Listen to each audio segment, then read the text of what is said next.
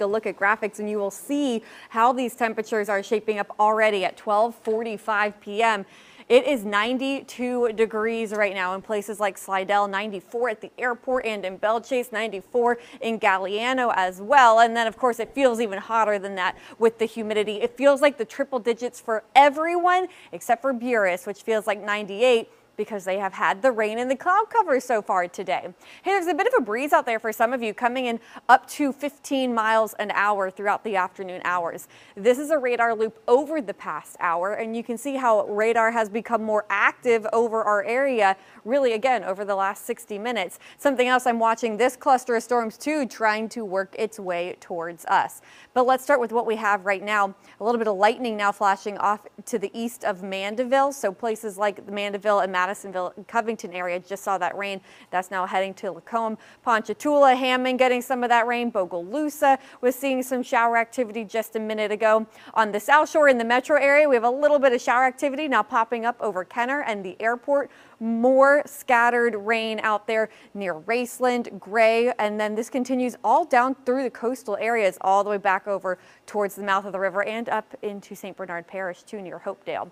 So today we have a 60% chance of rain and storms with the heavy rain risk. There's a low risk of flash flooding where thunderstorms set up, and also a low severe weather risk. So all of us highlighted under that low threat of street flooding today. If you have a thunderstorm out there, you could get a little bit of localized flooding, and we are also all under the low risk of seeing damaging wind gusts within thunderstorms out there. Here's a look at future radar and how it could shape up throughout the afternoon hours. Again, I'm expecting more activity to develop within the next hour or two.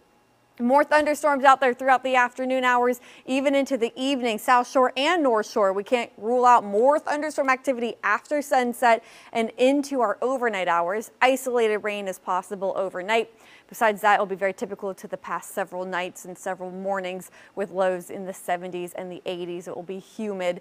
And then tomorrow is very similar to today. Once again, scattered to numerous showers and thunderstorms with a risk of localized flooding and a severe weather risk.